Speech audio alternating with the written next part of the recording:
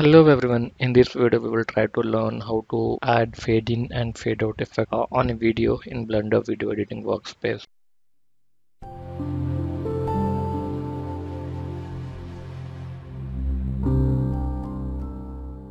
Here I have a sample video which I'll be importing in Blender, and then I'll just zoom out so that we can see in that one frame rate. And this is the video. Okay, I'll just play and show you. This is the video which we want to add. Let's just set preview range to strip so that it's plays entire video. Okay, and then I'll go on play. So this is the video which we try to add. It doesn't have anything in the end, okay, in top also. So we'll try to add fade in and fade out effect here. So to add in, right click here, and there is option like fade in and fade out. All those thing option are there. You can add it, you can add fade in and fade out. You can add only fade in, you can add only fade out. Or the other option is like you have to click on clip and then go here, add, and there is again same thing here. So in this we'll try to add. I'll just show you what is fade in. So fade in is nothing but it will come up in this fashion. Okay, I'll just show you here.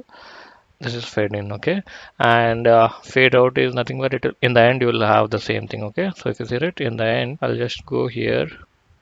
So this makes it a black and then starts. Okay, I'll clear it once again everything, and then I'll just control Z or type. So if you see it went off. So now we'll try to add fade in and fade out for clicking the stuff. So if you see it, the color, it shows the graph here. So it added both fade in and fade out. This is by default, right? Black background, you will see black fade in and fade out effect. But if you want to change that, right, if you want some other color as a fade in, then what you have to do is you have to go and click and then add color here. So it will create one clip here and then just drag it here, and then by default, right, it is set to black. We can change the color. So I'll change the color. Let's just move here, and then I'll make it maybe something similar to this. So once it is done, right, you can just drag it and then just make sure that it happens. So if you see it, the color initially it will be the color which we have selected, and then it comes up.